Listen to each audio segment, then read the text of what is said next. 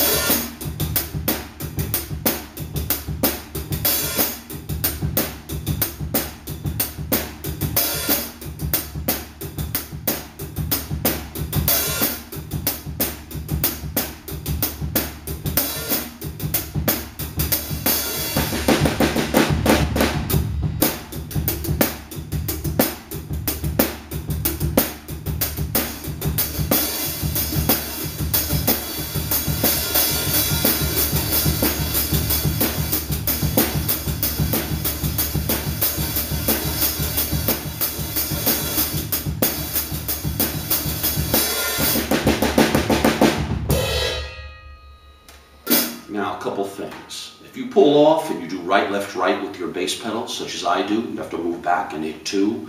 You saw. You come around, make sure you move your foot. The other thing is if you were doing triplets, move the foot, do the figure, and you can do that. Now, the thing I wanted you to notice is I moved my hands over and was able to play a pattern and integrate it with my left hand. And this is the important thing. Now, you can always go back and compare it.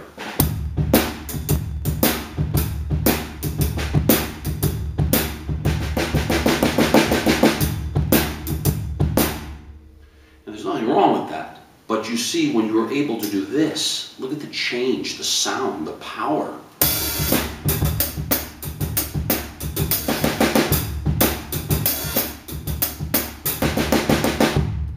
Variables increase. There's much more drums happening, and the freedom to do sounds and move is there.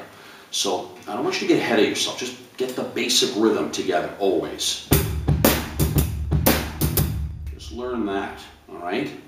Now, if you have any questions on these things, feel free to contact me on twitter.com/drummersagainst, facebook.com/drummersagainst implied timekeeping. Like me on that if you would. And I'm rdalbus57.wix.com /DAITK, which is just a little of my background, who I am and what I'm trying to do. And I have a prototype of a t-shirt that I'm going to be selling. So let me know what you think of that. And for those of you, as I say, coming in for the first time, a lot of these things are a progression to get to this point. So try to understand. I don't expect you to do something like this right away without understanding where it's come from and to learn from it. So if you like what you're seeing, I'm inviting you to subscribe to my channel. Your subscriptions are your support for what I'm doing and what I'll continue to do in the future.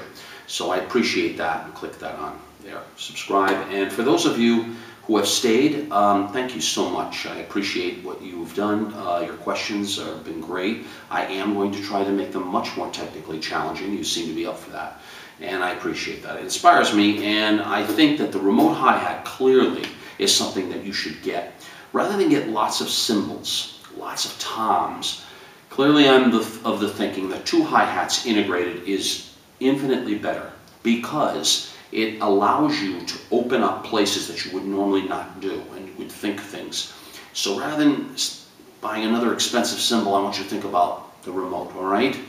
And if you don't have the remote, just work on the floor tom, the bell of the cymbal, just to get the hand moving and integrate them just the way you see me here. All right, so my best to all of you. Hopefully you like this spin on rhythm and blues, and let me know how you're doing. Okay, good luck. Take care.